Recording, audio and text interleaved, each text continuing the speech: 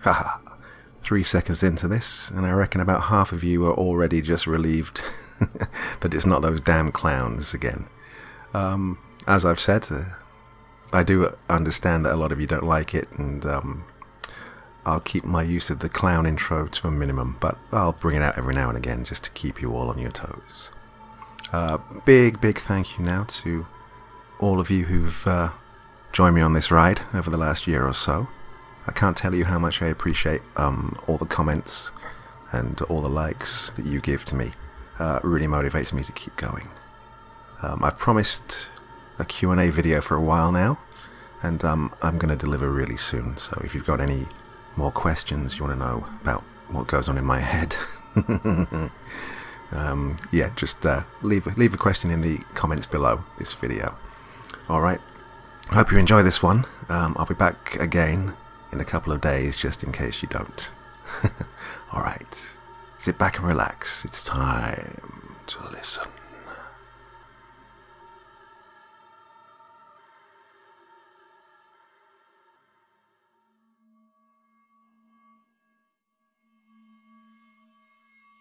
We called them fallen angels. They were strung up by their ankles and suspended from the trees. There was always barbed wire, wrapped all around the body. It sliced the skin and ripped the tissue, and it was worse if they really struggled. Ideally, they would die of dehydration, but this mercy was extended only to a fortunate few. Most of the time, they would dangle from the branches for hours as the barbs tore their flesh and the pressure built in their heads. When upright, the heart doesn't have to pump blood that hard to circulate through the brain. Gravity does most of the work to get it back down. Consequently, the blood vessels up there are smaller and thinner than in the rest of the body. I'd rather be hung, personally. I would much prefer the struggling for breath and the kicking for air, and the white-hot agony of my vertebrae coming apart, than waiting for the blood to pool in my head, to clot, and eventually burst the veins, and feel the warm, sticky liquid drip out of my eyes, nose, mouth, and ears.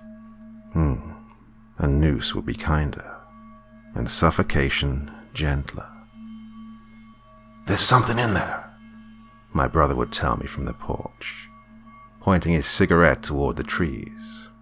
"It watches people, then strings up the ones it doesn't like." As paranoid as he was, I agreed with him. He spent a lot of time on that porch. I don't let him smoke in the house. He sat out there, cigarette in one hand, gun in the other, just watching the woods and waiting for something to come out. One night I heard him yelling, frantically, trying to get my attention. Gunshot after gunshot exploded through the air and intermingled with his crazed screaming. I ran out onto the porch to find my brother in a panic that was slowly turning to rage. "Guns don't do shit. I saw them. Their eyes were peering out from the trees, fucking watching me. They almost glowed." He emphatically pointed to the woods behind our house, trying to show me the eyes that weren't there. That's no reason to wake up the whole neighborhood. My brother had this habit of keeping his cigarette between his teeth when he talked. It didn't matter how important what he said was. I could only see the glowing end of the cigarette bobbing up and down as the words fell out. It was fucking infuriating. And it was one of those trivial things that finds its way under your skin and stays there, tapping at the inside of your skull. I'd expressed my displeasure several times, but he didn't seem to care much. I must have been giving him that look this time, because he yanked the cigarette out of his mouth and let it limply dangle in his fingers. be strung up in those woods." He spat his final words at me before stomping out his remaining half-cigarette and storming inside. I wasn't worried that the neighbors would call the police. They knew my brother, and they knew the woods. It was amazing, the things you could get away with in this town. Everybody here was afraid, but more than that, they were constantly on edge, as if their whole bodies seethed with anticipation. The paranoia that was so ingrained into these people could only be born out of desperation. It seemed that they'd tried everything. Guns, knives, brute force. Shit. One time somebody tried to light the whole forest on fire. The kids played in the street, or, preferably, if they had friends from the next subdivision, in the backyards the next neighborhood over. When they grabbed their flashlights in the middle of the night, they would tell stories about the woods. They never talked about Bloody Mary or Slender Man, because in Fairdale, the real horror lived 10 feet behind their homes. I don't think anyone in that town had seen the creatures in the woods, but we all knew what they looked like. The descriptions were spread in passing whispers and hushed voices, out of fear that they were listening. All the children spoke softly but emphatically about their grey skin, 6-inch fingers, and hollow, infinite sockets carved deep into their skull. They seemed almost human, and maybe they once were. Once, that I can remember, a kid went into the forest. A bunch of others had dared him to do so. They waited in the shadows between the houses, hearts pounding, even though they weren't the ones going in. In silence, they watched him glance back, hoping they would call the whole thing off, and then reluctantly submerge himself into the trees. There was a snapping of twigs, and then, abruptly, stillness. The group did not take their eyes off the woods, yet they could see the fear among their friends. Surprisingly, they waited for a minute before cautiously taking a few steps backward, then turning and sprinting away. The boy was gone. The very next day, a group of police officers, most of whom resigned that same day, were sent into the woods after him. Let me tell you, he struggled. The wire tore through the skin of his abdomen, leaving his internal organs to spill out and hang from his body. After that day, no children went into the woods again. They didn't even have to be told not to. After the paper ran that story, Fairdale lost its mind. Sure, bodies turned up every other week, but it was never a child. That kind of death was, somehow, more than murder. It was a disaster, a tragedy. I lived on the edge of the woods, and that incident stuck with me. It somehow made the whole thing real. These things were here, right behind my house. My last night in Fairdale was, hopefully, the worst of my life. My brother was outside smoking, and I was on the couch, almost asleep. I'm not a heavy sleeper, so I was glad when the small noises around me seemed to quiet down. But, just as I was about to drift off, my brother fired that goddamn gun about 3,000 times, ran inside and slammed the door behind him. His fucking cigarette, still lit, clamped fiercely between his teeth. I shot up, dazed and unsure of what was happening. Hands trembling, my brother ran to all the doors and windows, making sure that they were locked. What the fuck, man? I rubbed my eyes, wishing that I was sleeping. He sat on the coffee table inches away from me, voice raspy and frightened. I saw them. They came out. His eyes were crazed. As his mouth was running faster than his head, he inadvertently blew smoke from his lips with every rushed word and forced breath. I didn't even know that you could see them. My mouth opened, but before I could speak, I heard something tapping on the sliding glass door. My jaw hung ajar, and my brother and I froze instinctively. It was too soft to be a knock, but too hard to be the wind. A moment later, it came again. "They're coming to get me," my brother whispered. His eyes were wild, darting across the room as if he was afraid to leave them in one place for too long. "They don't like me." "You sure you saw them?" My voice was barely audible. Somehow I knew that they could hear me anyway. "I first noticed them in the corner of my eye.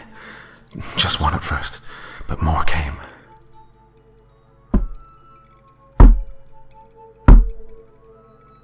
Tall. My God, they were tall. Until they started moving, I thought they were trees. Their arms hang at their sides, and they are as gangly as branches. What gave them away was the skin. Looked just like ash.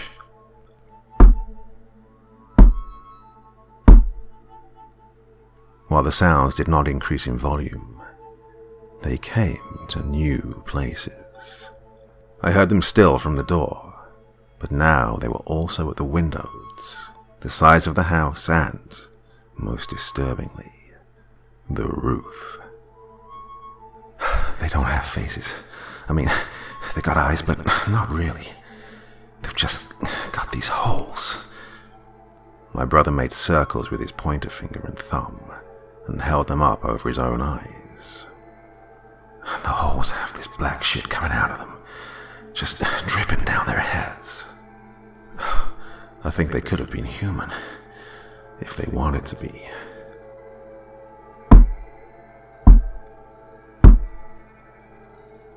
My palms were clammy, and I broke out in a cold sweat. I could picture their long, bony fingers rapping on the house, their non-eyes inches from the window, waiting for us to draw back the curtain and meet their gaze. Until that moment, I don't think I've ever been truly afraid.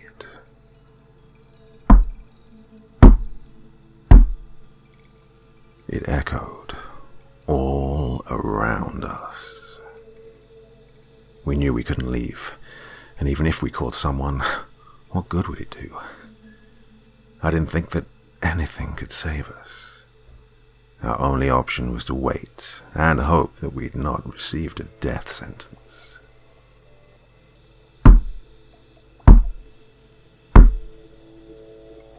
I could hear it now, coming from beneath the house.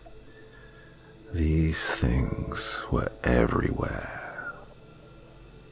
It scared me that they didn't just burst in, that they were waiting for something.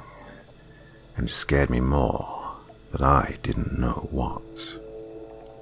I couldn't do anything but wait. This isn't how I wanted to die. My brother and I sat on the floor between the couch and the coffee table and hoped it would end. "What do you think they are?" I asked. We had all heard the stories, but these creatures had no name.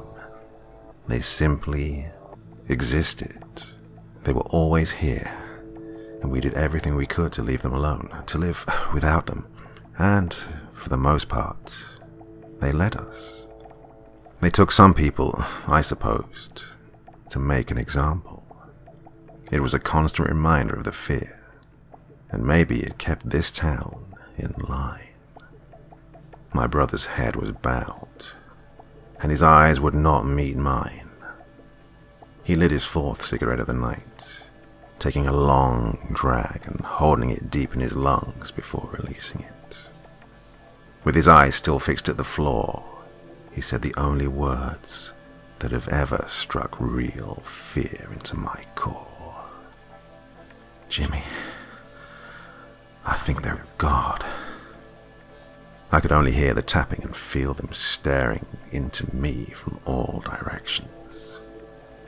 Despite the emptiness of the house, we knew that they were, in some way, both inside and outside. I forced my eyes shut, and in the darkness I was only able to picture their elongated limbs hanging at their sides, their shoulders hunched to fit under our low ceilings. God, I could feel the inky ooze dripping onto my hair. I refused to open my eyes because, if I did, they might have been there. If they remained closed, it was easier to pretend.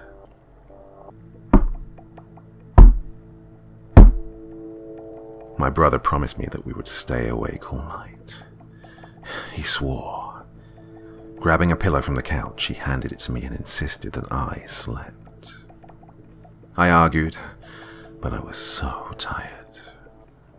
Eventually I did fall asleep, albeit against my will.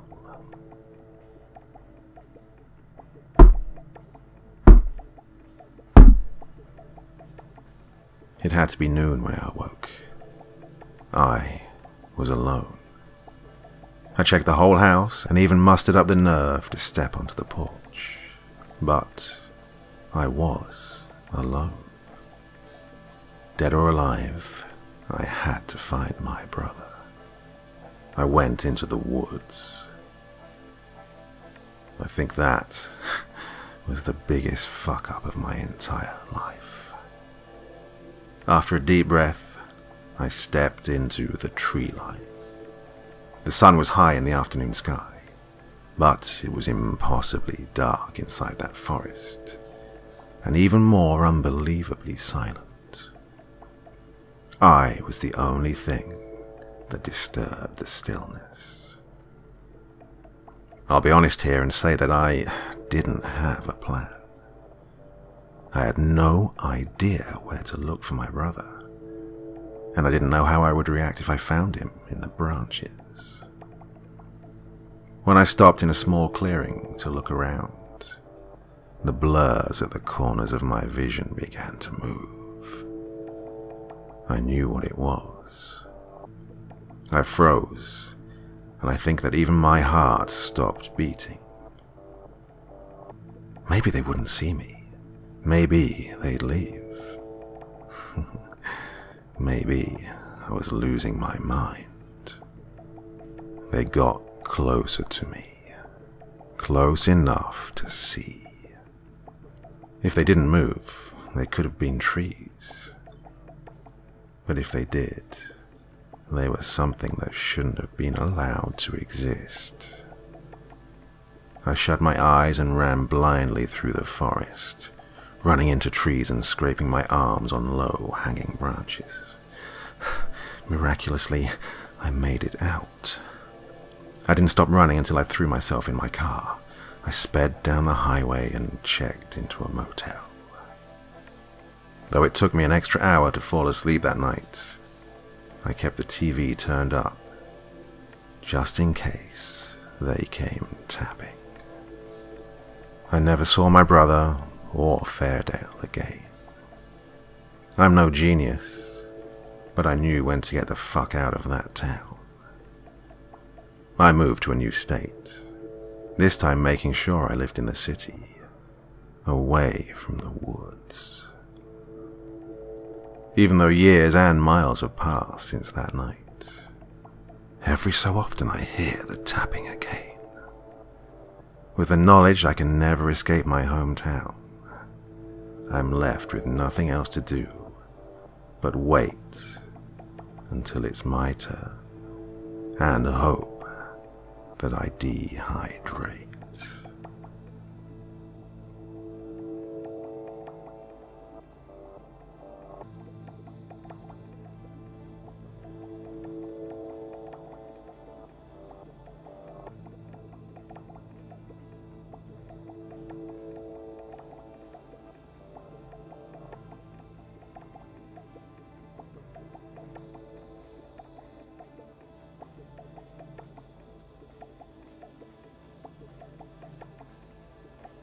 Thanks for taking the time to drop by and watch this video. You know what would make me a happy doctor? Hitting that like button, leaving a comment, and subscribing to my channel. Go on, I've got plenty more stories to tell you.